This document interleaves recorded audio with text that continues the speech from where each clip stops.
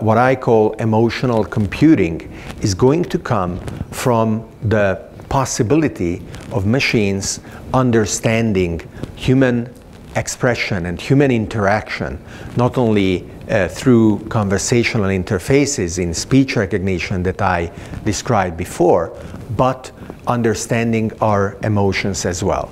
And this is going to convey a very important new layer of value of how a manager talks to his or her reports, of how we express the subtext and the context of the meaning of our communication.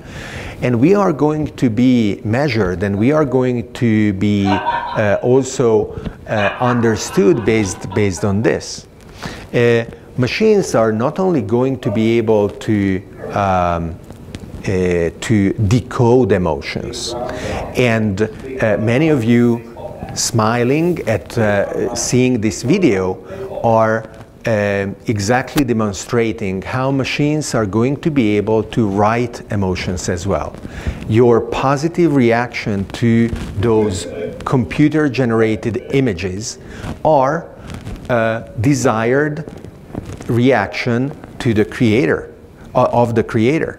And Facebook very famously ran an experiment a few years ago where for a few 100,000 people, on purpose, they altered the algorithms to mostly display negative postings from their connections, from their Facebook friends, and another group mostly received positive postings from their friends, because they wanted to check whether the people exposed to negative news would also themselves write negative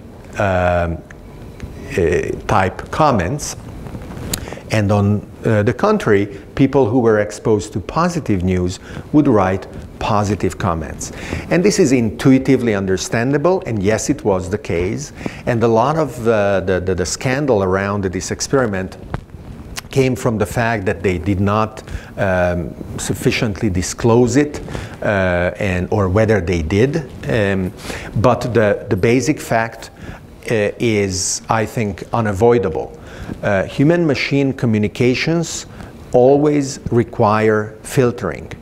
The data that machines are collecting is, these sets of data are so large that it is impossible for people to absorb them in their totality. So we will be, and we are already, only exposed to a fraction of that data, which can be chosen at random, a sampling of the data, and then we are the ones who have to make up our minds of what is their meaning, or the machines themselves choose the data that we have to be exposed to, and then there has to be a reason for that choice, which is what Facebook is already doing regardless of these experiments, because we only see a fraction of the posts of our friends on Facebook. Otherwise the wall would be scrolling so fast that we wouldn't be able to read even what is being written. And you can easily imagine some thought experiments of applications of this. Our smartwatches, and today few people have them, but in a few years all of us will be persuaded that they are necessary, will be measuring our heartbeat. And so when the heartbeat increases unexplainably because we are sitting at our desk, the smartwatch will look at the calendar and see that there is a phone call that is upcoming with our boss. And it will say, let's see if I can do something about it. And it will start playing a soothing song that calms you in preparation of the call. And it will see that effectively the heartbeat goes down, we are calmer than before, we take the call, and the call goes well because in our calendar something appears for next week rather than being fired.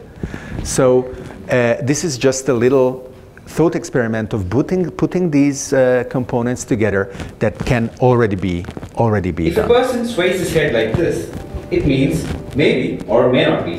Najom, did you delete the browser history? You did. You did?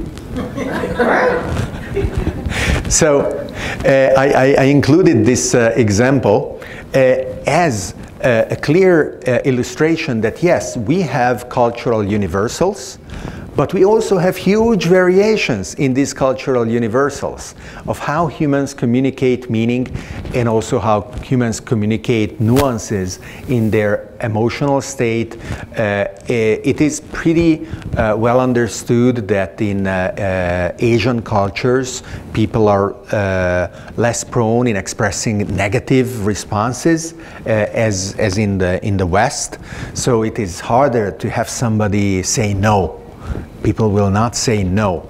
But still, when we automate and we delegate to machines the understanding of meaning, it is going to be essential to be able to glean out of the subtext that no, which is implicit, but it is still there because, of course, two teams, both in the same culture, perfectly understand that the smile and the nodding still means no.